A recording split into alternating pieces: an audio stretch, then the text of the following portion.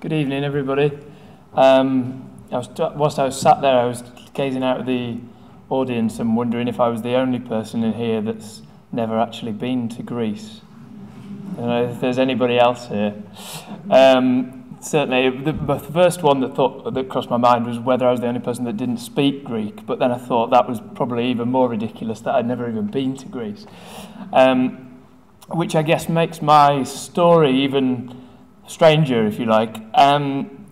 Many of you might have heard of the campaign that I did not earlier this year anymore, last year, where it wasn't necessarily, I must admit, originally just about Greece as such, but about politicians in Europe and the way that normal people can be turned against each other to actually make one another think, oh, it's the lazy Greeks, don't give them any money. And that was something that really started to annoy me as this narrative in the news carried on again and again.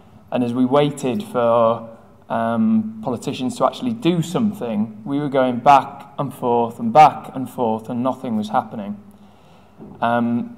Particularly, that came to sort of affect me when we started to see images on the news of real people, old people, not being able to get cash out of machines, young people without jobs.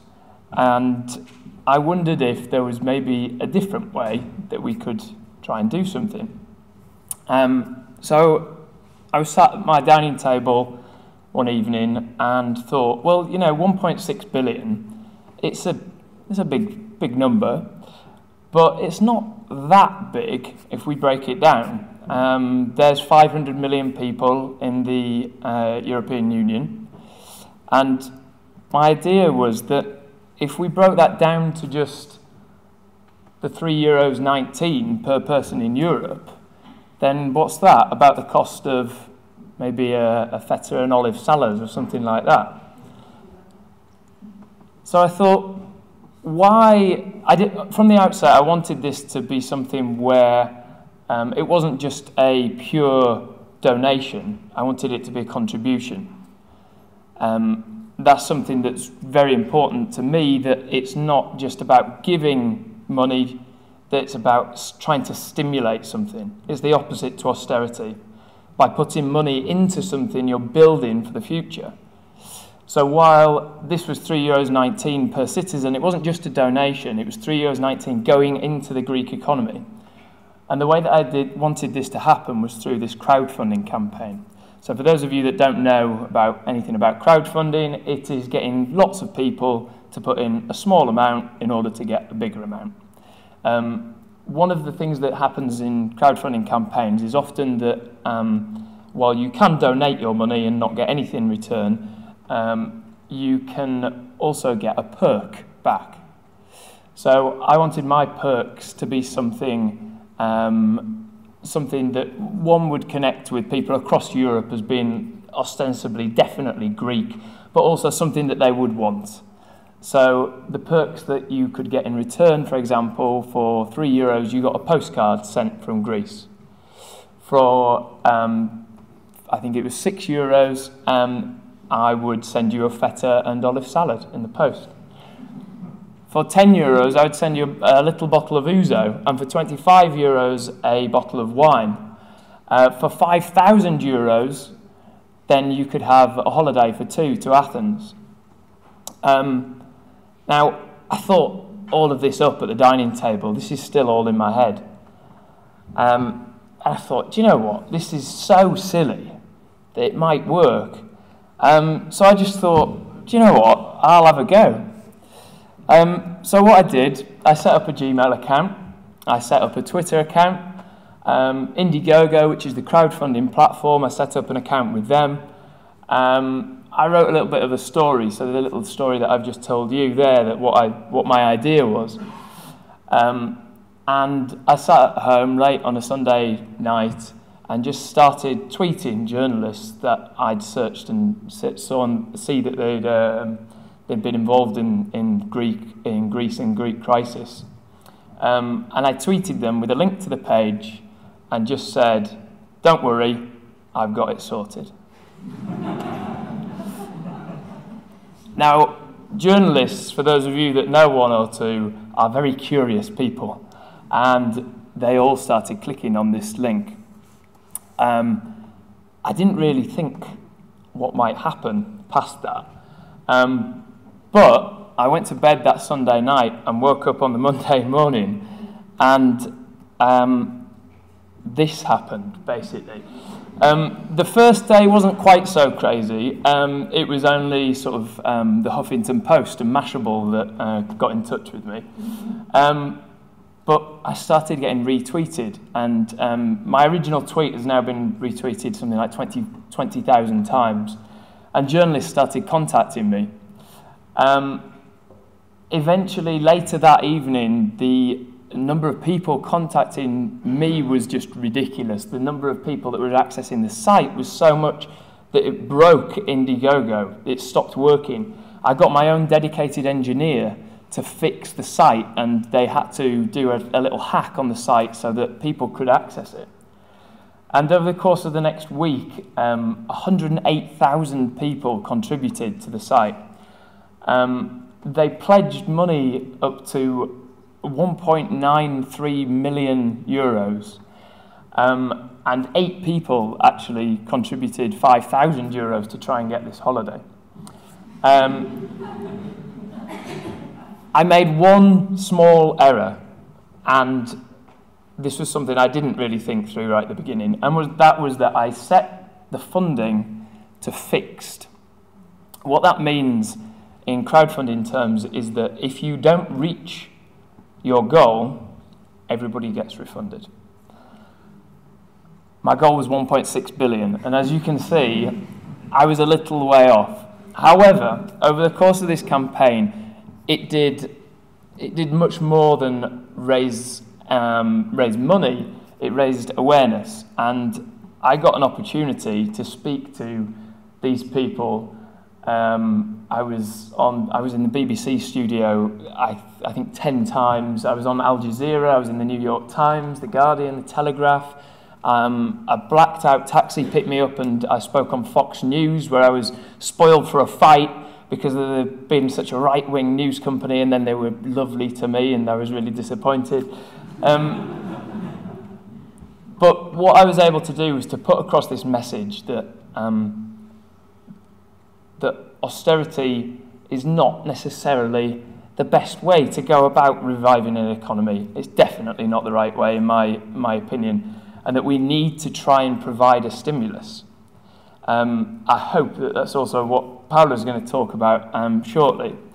One short little story. I used to be a press manager, so whilst I was working at a shoe shop at the time, and when I was asked that, then the journalists loved it and it got repeated and repeated. I did have a little bit of a head start when it came to press. My very best friend in London works for BuzzFeed, and I rang him on the morning when everything went crazy, and I said, "Jim, this has gone a little bit mad. What do you think I should do?" And he said, "To be honest, I wouldn't put your name to it. It's a bit base for us. I don't think we'll cover it." And I went, "Oh, okay." And then 6 hours later, he was working in Greece at the time, in Athens. His editor had asked him if anybody knew this man that was doing this thing in London. And he had to say to his editor, "Yeah, he's my best mate." And he said, "Well, what the hell are you doing? Ring him now." So I must admit, one of my favourite parts of this whole campaign was actually my mate Jim having to ring me up and grovel and say, "Go on then, give us a line." But yeah, throughout, it was an amazing way to be able to actually tell a different story. And I'd like to think that the campaign, if only a small amount, changed people's attitudes a little bit, and hopefully resonated with other Greek people that, there are people across Europe that care about them. I think that psychological thing is almost as important as a monetary thing. It's very hard to kill an idea. And with all this momentum behind me, then I wasn't defeated, and I started a second campaign. I've already been asked once this evening, and I'm sure many of you are thinking, could Indiegogo have not changed it to just allow people to donate that money instead? And believe you me, I tried to make them do that. Unfortunately, they would not. So I started a second campaign. I knew that this time that actually it probably would work to some degree, so I set about trying to find somebody that I could work with. This was where I found Desmos, and I've been asked, you know, how did you choose them? And there were three criteria really. One, as I've already established, I don't speak Greek and don't know too much about Athens or Greece at all. So actually being able to speak to somebody in English was actually one of my first concerns. But actually, looking into many charities, there were two very strong reasons that I chose to contact Desmos and ask them if they'd potentially like a big chunk of money in the coming weeks. The first was that they have such a fantastic network of connections across so many different charities. That was something I certainly didn't have. Desmos worked with such a broad spectrum from the Warmth campaign and working with people that either are in dire need of fuel or just blankets, to the schools programs, and that was something I couldn't just create overnight.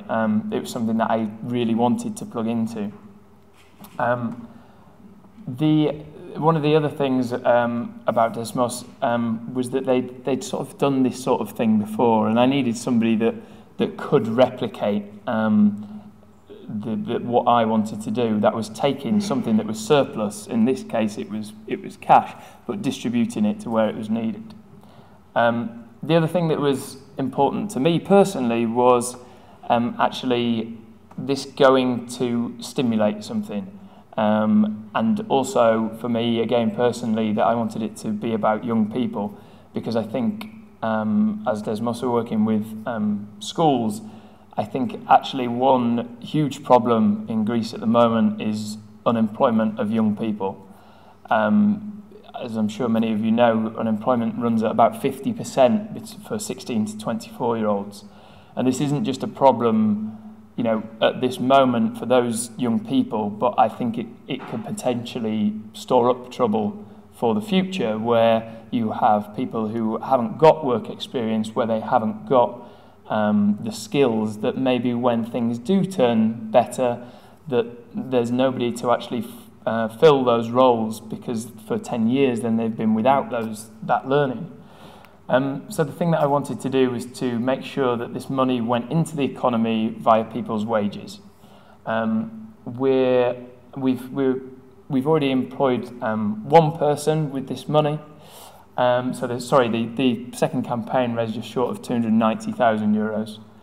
One apprentice, Irene, has been working with Desmos for a few months now, and there'll be another 15 working in charities across Greece throughout 2016. Could the campaign have gone better?